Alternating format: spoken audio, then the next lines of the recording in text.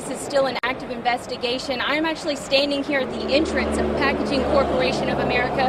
Now, if you look beyond this fence, we're about a mile away from the actual plant. They've had us moved out here for safety reasons. Right now, we do know that there have been 3 fatalities as a result of one tank exploding earlier this morning around 11 a.m.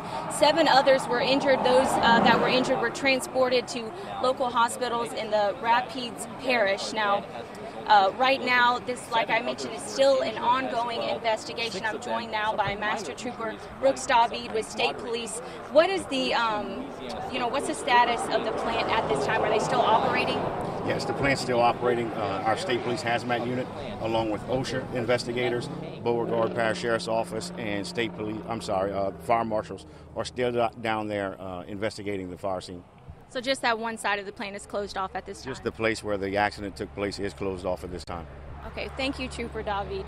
Now, earlier we did speak with Brent Henson with Human Resources with PCA, and he says this is a very difficult time right now for workers and their families. What I want to say in behalf of PCA is there's some families right now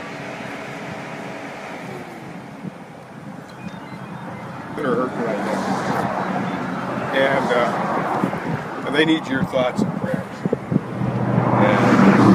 And that's what I want to suffice it with for right now. Now, at this time, like we said, this is still an ongoing investigation. We are told that the fire where the explosion began has been put out.